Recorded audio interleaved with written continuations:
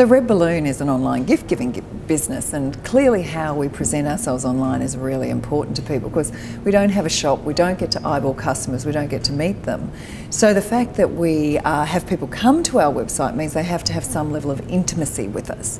So all the photographs you see on the website are our people. They're from our suppliers, but they're not standard stock shots, or we use them as rarely as we possibly can.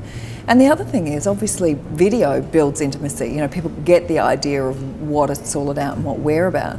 And we use video in different ways. Obviously, there's experiential videos, that is people doing experiences, and that's by product. But also we use it to communicate about the organisation. So in our recruiting process, it's really important that people can see inside the business to see if that's the sort of place that they would like to work. And yes, we do work at Red Balloon, or whether they just think, no, that's not for us. So video offers us a richness of being able to communicate. As they say, picture tells the story of 1,000 words. Well, I think we save about 10,000 with video.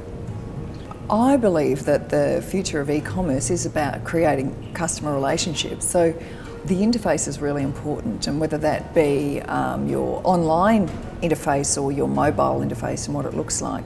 But you do want people to have a rich experience, and sometimes people forget about that. You can have all the functionality of 3 clicks to purchase, but really people do want to be taken on a journey, and they want to feel that they've got to know you. So we can't forget the good old-fashioned things that we learn in retail about merchandising, profiling products, and making sure that people can read and learn about as much as they possibly can about the products, as well as the organisation. People want to know who they're buying from. So we can't forget, you can have a great e-commerce site, but actually the basics of retail still remain.